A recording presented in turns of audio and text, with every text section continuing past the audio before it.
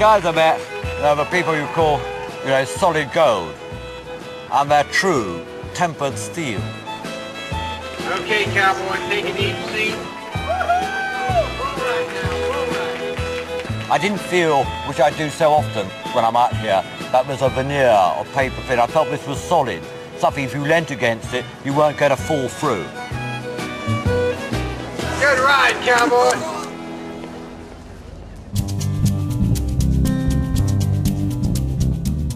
I'm glad I found America's heart still beating somewhere. But it makes me wonder if I can find this community spirit anywhere else. I'm on my way to visit a gated community, but this isn't any old gated community. It's one of the largest in California, and the average age of a resident is 78 years old. It's specifically designed for Americans to retire to.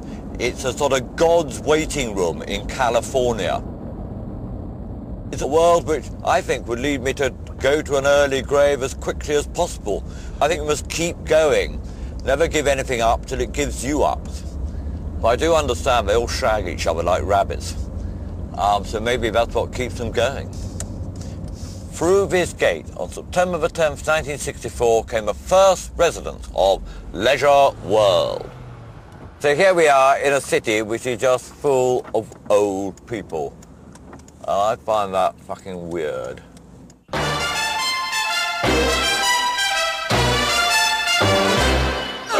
Papa loves mambo, Mama loves mambo. Look at him sway with it, getting so gay with it, shouting ole with it, wow. We're in the heart of Leisure World now, aren't we? The old section, yes, the heart of the old section. What attracted you to Leisure World? I like it here because we're with our peers, more people our age, and not set into a climate of young people and beautiful young women, and we don't have to compete with all that. So you can relax here, can't you, Bess? Because you're not feeling you're in the way. That's right. It's just wonderful being around people your own age instead of young people all the time. I don't want to talk about babies. We have golf courses, we have swimming pools, we have bowling alleys, we have tennis courts, just anything you want to do. Anyone who gets bored in Leisure World, they just don't have much going for them, that's all. And we're kind of like rehabilitated teenagers. I know, I did get that distinct impression. In this city for the elderly, one of the most popular forms of activity is synchronized swimming. It has been the most fucking stupid Olympic sport ever invented. The synchronized swimming by old age pensioners is, to say the least, weird. 1, 2, 3, 4, 5, 6, 7, 8, rest. 2, 3, 4, 5, 6, 7, 8, rest. 2, 5, rest. 2, other side, rest. 2, 5. Okay, Francis. Hi, ladies. I'm going to come and join you. Let's get in. I can't resist. I've never been in a pool before with just ladies, and so many of them too. Well, don't be nervous. Okay, let's play the music. 1, 2, slide, and rest. 2, the other side. Go. Push. 2, down, 4, over, 6, 7.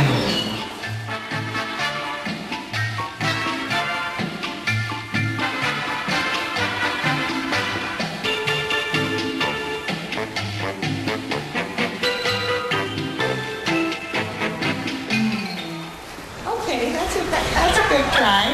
Anybody who thinks that's easy ought to try it themselves. Yes. It's not bloody easy, it's very difficult. Most of us are here twice a week, at least. We go to the beach, we have cookouts, we have parties and luncheons, all kinds of good stuff together. How old are you?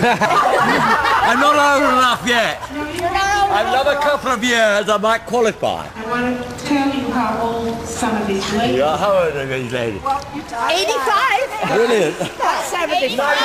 85. How old are you? I'm 53, so I'm a chicken. Yeah, I'm not even. You could be our son. I came to America and had my preconceptions confounded. And, you know, here in this pool I've seen great fun. You know, the girls are great, they're having a cracking time. They've learnt this skill, and I'll tell you what, any little stupid, snooty bastard who thinks it's easy, better get him out pool and try it themselves, because it sodding well isn't. If I'm as fit as one of those girls is at 85 or 90, I'll be one chuffed man.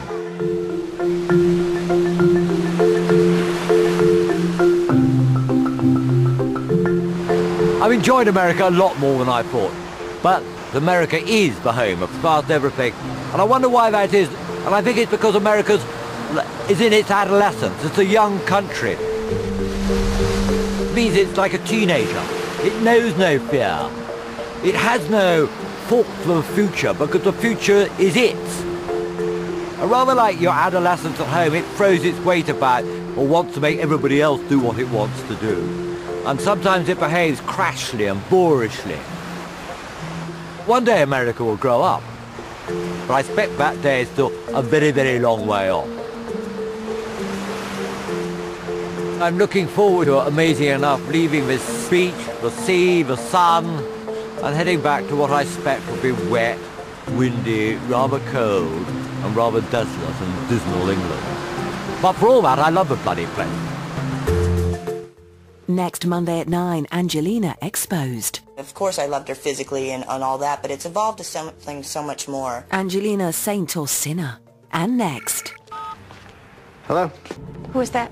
Just a hang-up. Nobody knows you're here. That kind of thing can get you killed. It's Nip Tuck, now only on Sky One.